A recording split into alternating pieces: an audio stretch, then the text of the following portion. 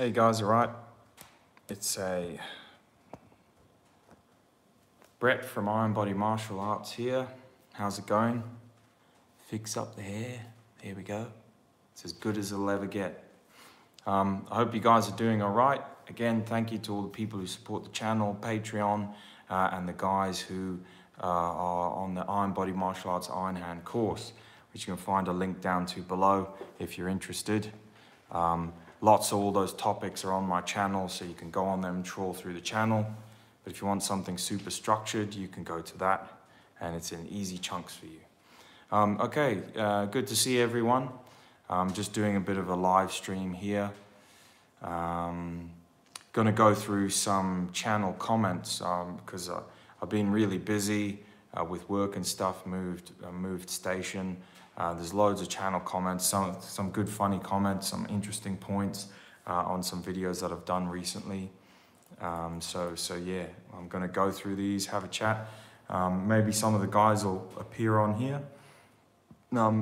Ask some questions about training, about whatever, about topics. I'm just gonna go through it, probably not too long. Well, I do say that sometimes, but yeah, I do say that sometimes, but we end up going on longer sometimes. Oh man, I need to sort my hair out. Might just have to put my hat on. All right, so let's get started. Yeah, let's get started here. So we've got Jim Baker. About 15 hours ago, he went on the on my iron palm fist training sand bucket method video. And he says, will this help me develop calloused hands? So yeah, obviously anyone who's come on can chuck questions up or whatever. That's all right. So will the red palm sand training help you develop calloused hands? I guess, yeah, it will develop your calloused hands for Jim Baker. But an interesting thing that red sand palm does is initially, especially so if you train it with other things like gravel, although it's not the same technique, but initially you'll get calluses when you train red sand palm, but then your skin will go soft again after a longer period of time, which is strange. And then your softer skin is just as hard or just as strong as your calloused skin, even though it's soft. Doesn't make sense. How that works, who knows, but it does. I remember that also specifically with my gravel training. So I was doing gravel training as well with the little gravel beads, same thing. And yeah, the hands would get really calloused. And then it would, then after a longer period of time, they would get smoother. So it's pretty crazy. All right, so cool. Thanks for that, Jim Baker. So the Bruce Lee video that we did. Yeah, thanks. Someone gave it a thumbs up. The Bruce Lee video that we did, which was quite a big topic out there, which was the drug. Oh man, my hair's so bad. Oh well, there we go, it's gone. The story of Bruce Lee's long-term drug use. So I did a bit of a live stream on that when we just chatted about it, and Jason Master, someone here on that video, there'll be quite a few comments on that video. Someone here on that video said Bruce Lee died because he was on drugs. I agree with this guy. So I'm not sure whether he was replying to me or another person commenting, because I mean I wasn't saying Bruce Lee died because of drugs, but I was suggesting maybe that's what happened, or maybe it assisted it. I don't know, but yeah. Good points by Jason there. Steve, as well, has made a comment on that Bruce Lee video. Could this be the reason he died at an early age? Well, yeah. I mean, I guess if you're using a lot of different kinds of drugs and performance-enhancing drugs, and you're also an athlete and you're pushing it to the max, like Bruce Lee was, known for, purported to do, and you also had that kind of Hollywood lifestyle, burning the candle at both ends. Maybe, yeah, sad, but maybe, yeah. So that's two from that video. One comment from an older video, an older series I did, which was my 2 cents training tips, static hold training an iron bridge. So that video is about the static holding of postures and static qi gung. Yeah, so basically you got the bar dua jin, which is the 8 pieces of the brocade, are standing postures. Oh, the cat's here. Are standing postures that you use to train like qigong, your tendons, whatever. They're standing postures. You guys probably might know them. You know, you've got like the suspending the cauldron, you know, pushing the gates, raising the sky, pushing palms to the side, whatever you want to call them differently. You've got the separate hands, and that goes with leg positions. But usually you train them with movements. Yeah, you've got the bow arrow. Yeah. And you've also got the, what's it called in the 72 Secret Arts of the Shaolin, the 8, is it the 4-part exercise? Yeah, I forget, but anyway, it's similar. So you've got basically moving through those Tai Chi movements or Qigong movements, but you've also got standing statically in them. So that's what that video is about. So in other words, you hold the postures and you breathe in and out of them, and you notice the tension that you get tension in your tendons and your skeletal system just from holding the postures and breathing. Yeah, and that's there's a famous Shaolin tutor who said notice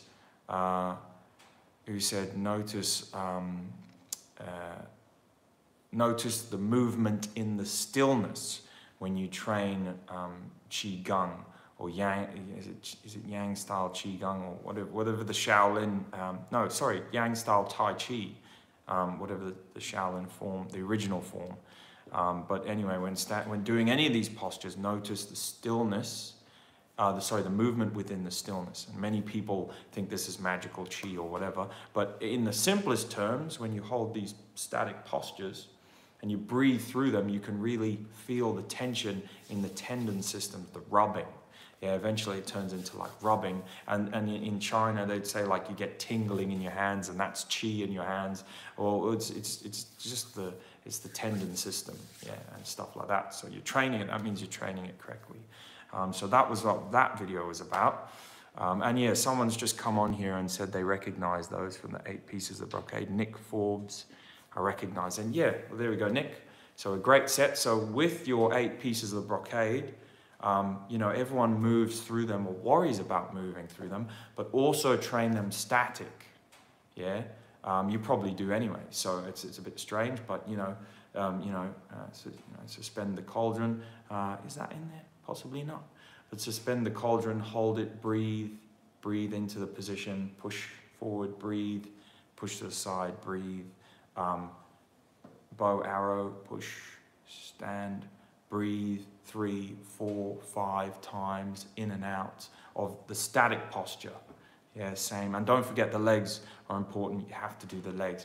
Raising the sky, lots of people breathe in and out through that. It just really gives your body time to acclimatize to the postures and get the benefits of them. So, but this is probably all stuff you guys know. Like everyone who trains these things would probably know this. Or give it a try. Maybe it's different. Maybe you only ever move through them nice and fluid. So try them static. Push, push, push, static, breathe 7 times or 4 times or whatever your one is. Push forward, maintaining good posture so that you lock all the the tendons and everything. Good alignment. And yeah, try them and remember the legs as well. Yeah, the legs are important. But anyway, I digressed. So, Eldon Canadinis, however you say that, on that video said, "What's your opinion on the body blade? Have you tried?" Sensei Emmett, how are you doing, my friend? What's the opinion on the body blade? Have you tried Body by Science by Doug McDuff? Both build a type of static strength. Well, I've got my computer in front of me here. So what is it called? Body blade. Let's have a look what body blade is. I don't know what body blade is. Body blade. Body blade. What is this? Body blade exercises. Let's see what these are. Body blade. Power. Superpower. Body blade. how it works. How does body blade work? Are you ready to learn how to master the forex market? No, we don't care about the markets. Hello, my name is Bruce Hymanson. Body I'm a blade. physical therapist and I've been practicing since 1977. In 1991, I created Body Blade for my shoulder patients and my spinal patients. Come on, Bruce. Tell us what the body blade is. A better environment for their healing, for their flexibility. So it looks like a stick. Oh, is it a bendy stick? Their body.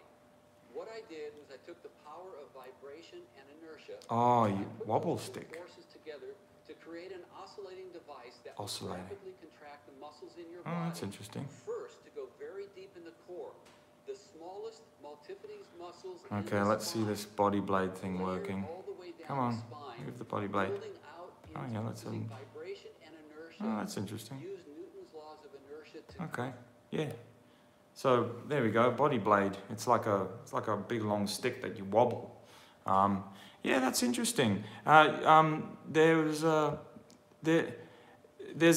an old Japanese and Chinese. It's a bit silly, but there's an old Chinese training method where you carry two buckets of water on a rattan stick, you know, or a stick, and you walk with it. And as you walk with it, you kind of you use the inertia momentum of the stick bending and the buckets. It can be buckets of stones to sort of train the elastic potential energy in your tendons. So that's an interesting one. I don't know what Body Science is by Doug McDuff.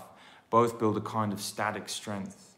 Well, I'd say the body blade for El Don Candelanes, who commented on that video, it's not really a static strength. It's kind of like a vibratory strength. So in Kung Fu or martial arts, we would probably liken that to what we call Ging. You know, Ging is, you guys know Ging. Ging is a power, you know, like this twitch power that you have, you know, in a short range. Ging, that's Ging. Yeah, it doesn't have to be, it doesn't have to be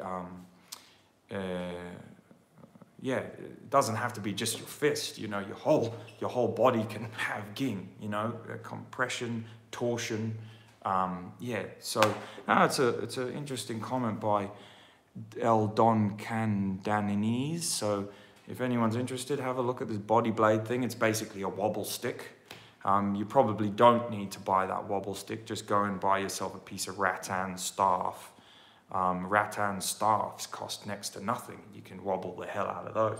And in fact, actually, there is another kind of training like that, which is, where is my rattan staff?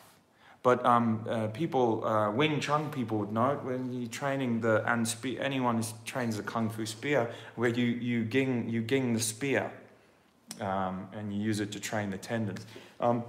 Actually, I could probably do it with this, but it's usually with a, hit my fire. It's usually with a bendy stick, but it's where you ging something like this. Boom. Yeah, and you use it to train, use it to sort of get these tendons, this torsion in these tendons. Boom.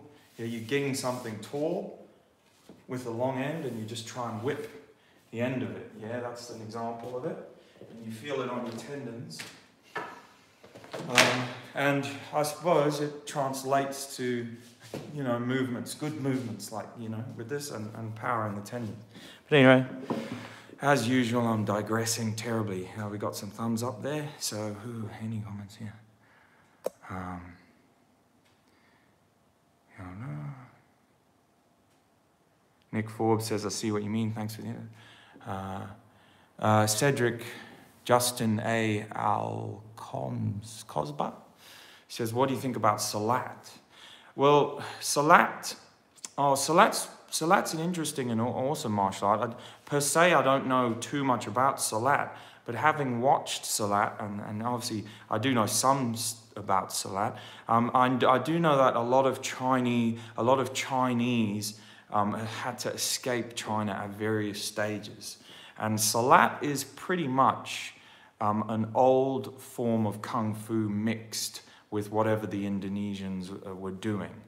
If it's the Indonesians, I hope I'm right there.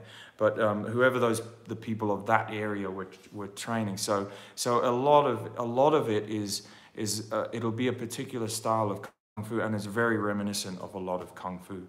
Some awesome stuff, some awesome movements. And I think that Penantukan, I think, is that the same? Have I said it right? Penantukan? I think that's the same as like Salat and the knife fighting and the flow, there's this flow drills and stuff like that. And there were a lot of awesome concepts in Penantukan and that kind of martial art that I've seen in higher levels of jiu-jitsu and other martial arts, like, you know, like feeling, distance, timing, rhythm, catching the rhythm of an opponent, and etc., stuff like that. Yeah, okay. So yeah, that was a cool question there. All right, next question. This one's again on the iron palm, the fist sand bucket training.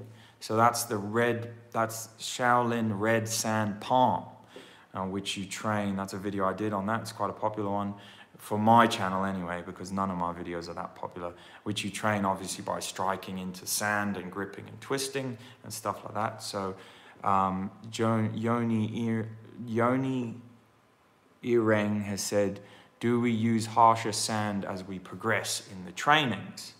And no, Yoni, you don't have to use harsher sand. If you want to do red sand palm, you can just strike into sand.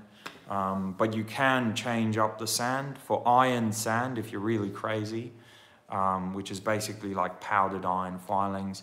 But you don't even have to do that, or you can mix the iron powdered filings with the sand to make it a bit better, but it'll usually separate out. So just strike your sand, do the things into your sand, and then you can add some gravel into the sand, some peas, some mung beans is good into the sand, because the mung beans are good for the iron palm training.